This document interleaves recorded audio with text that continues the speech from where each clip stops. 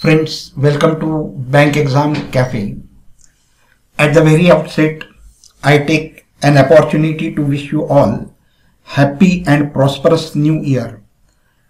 I am confident in the coming exam 2021 you will come out with flying colors. Your hard work and dedication will bring laurels to you. So friends, wish you all a happy and prosperous new year.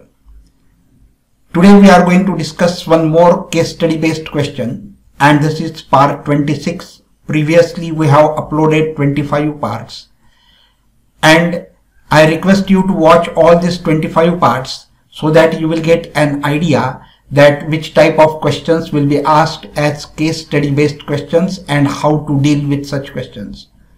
I also request you to download the PDF of assessment test number 2 of 30 marks, and the time will be of 1 hour. Solve this assessment test and check how much you have done and how much you can do. Now let us move to the first question of today's episode. Friends, on one of my video there was a comment from Krishna Priya.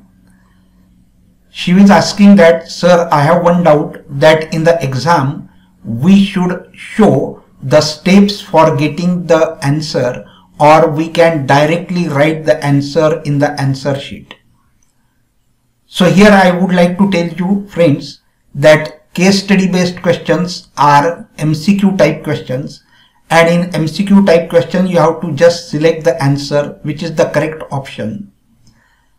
Of course you will have to solve something that you can do in your rough work, or even you can do in your mind if the question is very easy, but there is no need to show the steps. We call it as a working. Working is not important, only the answer is important. So you are supposed to write only the answer in your answer sheet. I hope your doubt must have been cleared. Now here we will see the question. So friends, here is the question. Raj has a packet of toffees or candies. It contains 120 candies. He arranges the candies such that in the first row there are 3 candies, in the second row there are 5, and in the third row there are 7, and so on. Answer the following question. Friends, Raj has a packet of toffees containing 120 candies, and he arranges these candies in such a way that in the first row he keeps 3 candies, in the second row he keeps 5 candies, and in the third row he keeps 7, and so on. And you have to answer the following questions. So the first question is here, that total number of rows of candies will be. How many rows will be there? Because there are 120 candies, and you have to find the total number of rows. So friends, here you know that 120 candies are there, means Sn is given to you, sum of the total candies is given to you, and you know the formula that Sn is equal to n by 2 into bracket 2a plus into bracket n minus 1 close the bracket into d close box bracket. So here Sn is what? 120, which is equal to n by 2, that n you have to calculate, so it will be n by 2 into bracket, this is 2a plus d is what? So the arithmetic progression will be what? The first will be 3, then it will be 5, because in first row he keeps 3 chocolates, in the second row he keeps 5 chocolates, in the 7th row he keeps 7 candies, and so on. So the first term will a, that will be equal to 3, and the common difference will be 5 minus 3, that is 2. So common difference is 2. So here you can put the value of a also, that 2 into a, that is 2 multiplied by a is 3, plus n minus 1 into bracket d is what? It is 2. Close the bracket. So 120, which is equal to n by 2. After calculating this, you will get it as 2 3s are 6 plus multiply by 2 inside the bracket, so it will be 2 2n minus 2, close the bracket. So 6 minus 2, that will be 4, and this will be 2n plus 4, take out 2 as a common factor, so it will be 120 is equal to n by 2 into 2 as a common factor. So this is what? 2n plus 4, so it will be n plus 2. So inside the bracket it will be n plus 2. So here 2 and 2 will get cancelled, and you will get 120, that is equal to n into n square plus 2n. Here you are getting a quadratic equation, so solve this quadratic equation, that n square plus 2n minus 120, that is equal to 0. If you factorize this, you will get the factors as n minus 10 into another bracket n plus 12. Close the bracket, which is equal to 0. Here the product of these two brackets is 0. It means either this bracket is 0 or this bracket is 0, and so it will be n minus 10 is equal to 0, or n plus 12 which is equal to 0. So it will be n is equal to 10 or n is equal to minus 12. We will reject n is equal to minus 12 because the number of rows cannot be negative, and so the number of rows, that is equal to 10. So friends, here the third option will be the B option, that is 10. So in the answer sheet you will have to write just the correct option, that is question number, and then you will write B and also the answer, that is 10. Now move to the next question. How many candies are placed in the last row? You have to find that how many candies are placed in the last row. As from the previous question, we come to know that n is equal to 10. It means the number of rows are 10, and we have to find the how many candies are placed in the 10th row. So we have to find A10.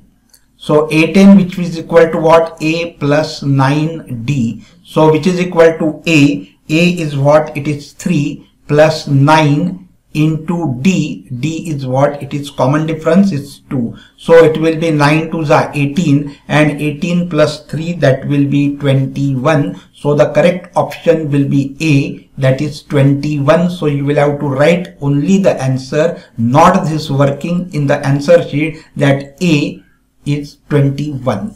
Now move to the next question. The next question is that find the difference in the number of candies placed in the 7th and the 3rd row.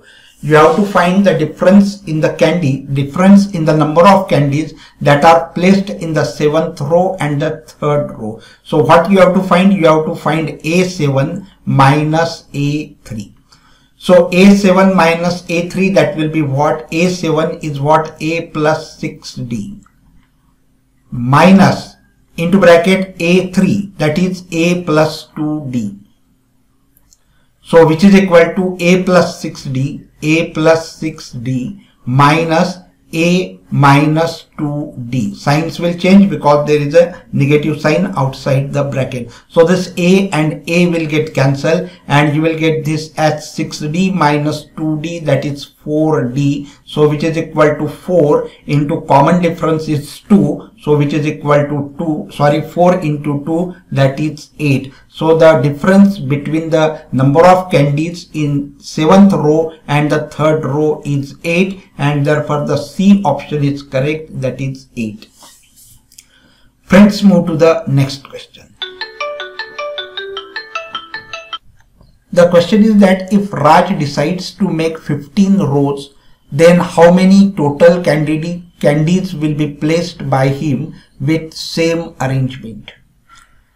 Raj decides to make 15 rows. Presently there are 10 rows and he decides to make 15 rows. Then how many total candies will be placed by him with same arrangement?